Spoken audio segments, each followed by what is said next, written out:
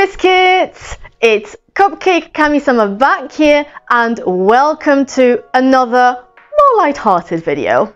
Have you ever had an idea you loved so much that you wished you could wear? Do you dream of printed dresses that you do not possess the skills required to make? Are you sending prayers into the ether that someone else one day makes those wishes come true? If so, then you are not alone. With Lolita fashion being full of wonderful designs featuring original artwork in the form of border prints, there already is loads to satisfy probably everyone. But as the forever unsatisfied beings hunting for more that we are, Lolitas will always have at least one idea that they wish existed in dress form. Right now, I happen to have three. First one, and the one most likely to actually come into fruition, is a Postman Bears print from Meta. Yes, it has to be specifically from Metamorphose Ton de Fille, because they already have a series of prints involving bears doing jobs that bears should not be doing. Meta gave us tailor bears, baker bears, chocolatier bears, patissier bears, toy soldier bears, sailor bears, train conductor bears, bear artists, a bear band. Where are the postmen? Give them adorable uniforms, line the background with plenty of beautiful post boxes, make wax sealed letters fly around them. Just let us have this dream of a print and throw some money at you, please.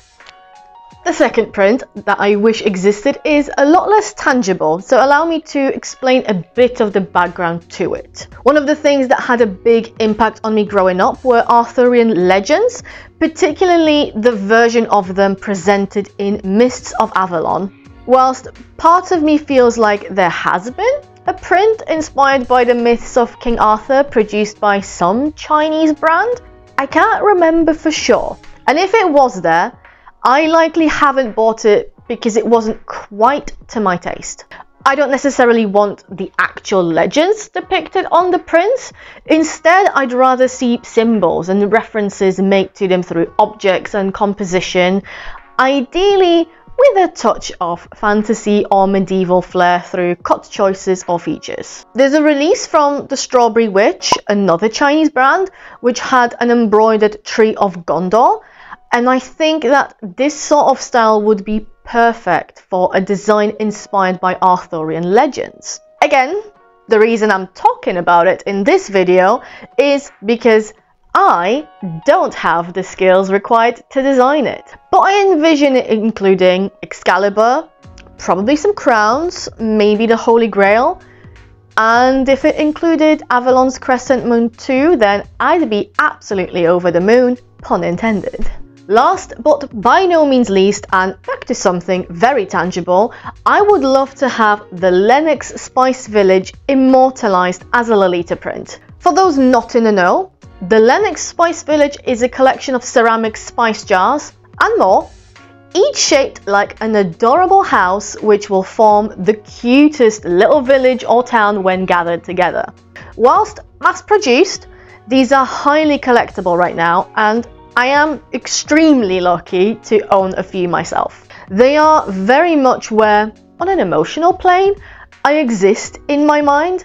However, for all the prints with cute houses that are already out there, none are quite hitting that same aesthetic. They're either not pastel enough or not balancing the sweet and the classic elements in the same way, or it's the cuts that are actually getting in the way. This is the kind of print that feels like Innocent World should have nailed by now. But we're talking Innocent World of like 2013, 2014, when they were in their peak sweet classic era, which they have stopped doing since. So I'm not sure who could it be now. Probably some Western indie brand, to be honest, especially given that the Lennox Spice Village is most popular in the United States. Although of course it's hard to just will such specific print ideas into existence, the cause is not entirely hopeless. Back in the day, I used to wish that there was a Lolita dress inspired by the Polish national dress, which I was fully willing to have commissioned. And then lo and behold, Baby the Stars Shine Bright came along and produced precisely that, really nailing the design in the process. So there is hope that one day something that fits the descriptions of these three will come along. Until then, I'll keep wishing on every shooting star I find and will keep my fingers crossed that whenever they might appear, I will have the money required to purchase them. And on that note, thank you all so much for watching this brief indulging video.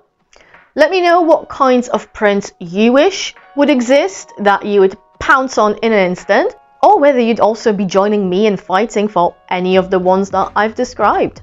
If you'd like to support me in making more videos like this, please give it a thumbs up and subscribe to my channel, both of which are completely free ways in which you can help my channel grow. I also have a Ko-fi account for one-off tips and a Patreon if you would like to join the exclusive club of regular supporters, which starts as low as $1 a month. And as always, there is more Lolita fashion related content over on my blog, which is Cupcakes and Unicorns.